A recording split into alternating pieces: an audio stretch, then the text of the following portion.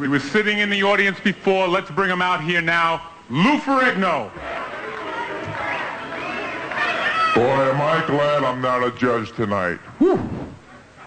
I must say that this Olympia competition is the best I've ever seen, especially the last 10 years. Being here in 1974, I can remember first prize was $1,000. We've come a long way. If time allows me, and I have the time to train this year, I will be in Belgium next year, 275 rep. Thank you.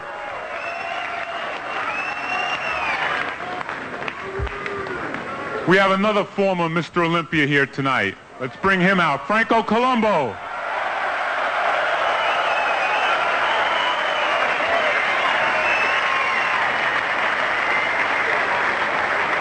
Here he comes.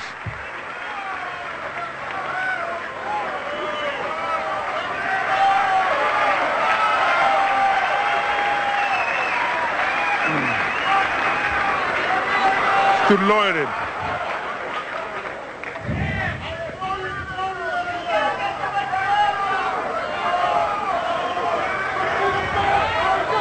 Okay, before I do something else, I don't know what I do yet. The first Mr. Olympia was in 1964, which is 20 years ago.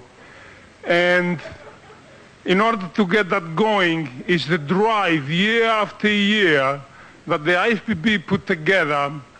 And Mr. Joe Vida obviously was behind financially and inspired for me to come to the United States, for Arnold to come to the United States, and but after that, what I remember, the last time I posed right on the stage was in 1974 for the Olympia with Frank Zane, and I have a lot of memories. And one of the greatest memories is that there are only two Mr. Olympias missing in this audience. And that is Larry Scott, because he couldn't come, and Arnold is in Rome.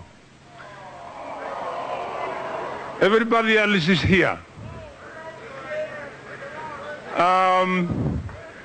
I could never leave your audience in New York without taking my jacket off. How's the jacket?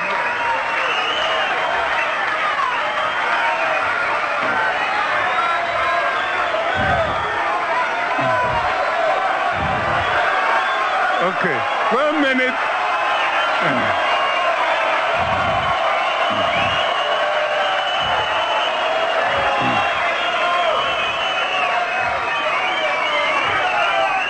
You know, they make more trouble in New York than any other place on the planet on Mr. Olympia times.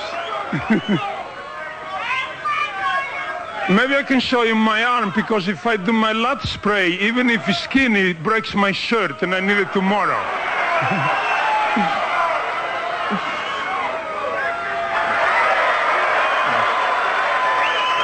Okay, get the other one too.